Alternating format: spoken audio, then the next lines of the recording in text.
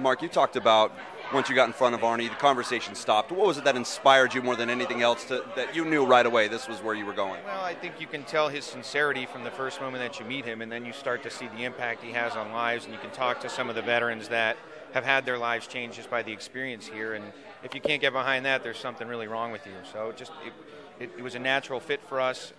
It was a great match, and it's going to be a long partnership. And Arnie, what was it like when you got that phone call to know that you were going to be able to sit down with Mr. Badain and Mr. Davis and finally be involved with them? It was incredible because I first sat down with one of with a gentleman from the Raiders, and he says, "What do you need?" And I just threw it out there, and that's what we do a lot because that's our vision. You throw your vision out there, and somebody says, "Hey, let's talk more." But when we got that phone call, it's sort of surreal to know that it's actually happening. So yeah, it was surreal.